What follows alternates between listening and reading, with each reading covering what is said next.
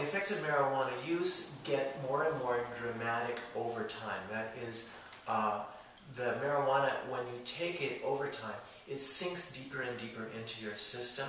And if you don't do things to balance marijuana as you take it over time, what happens is it gets more deeply rooted into your body. Also, your body has less of an ability to deal with the toxic or poisonous quality of marijuana. Also, the hot nature of marijuana begins to burn up your fluids. And so that nature of that burn begins in the upper body, the thirst. That's when people get cotton mouth.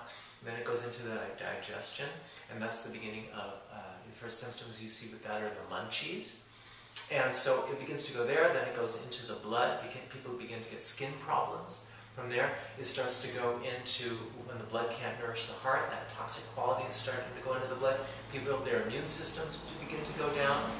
And a little bit deeper level of the blood, we say it doesn't nourish the heart properly, which means it starts to go into the beginning of the nervous system. So they'll start having a little bit of memory issues, and their sleep will get affected. Goes into the liver system, and people begin to get compulsive. Deeper than that, goes into the kidney system. That's when big memory and learning issues begin. This is really where it starts to affect the brain in a big way. So there's a progression that happens with marijuana. Now that's in a normal person who doesn't have any health issues at all. If they continuously expose themselves to marijuana without giving their bodies a chance to recover, or if they don't take it in a balanced way, marijuana is going to take this kind of a progression over time. So the more you take it, the more deeply it's going to affect you.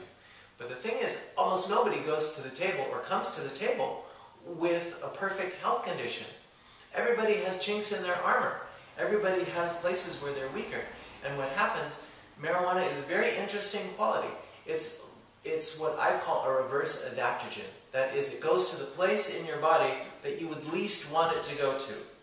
So this can really be difficult if you don't do anything to balance marijuana. If you use something to balance the marijuana, you can actually use the marijuana as a carrier to go right where you need to. So this is a very sophisticated, everything in medicine actually is very sophisticated.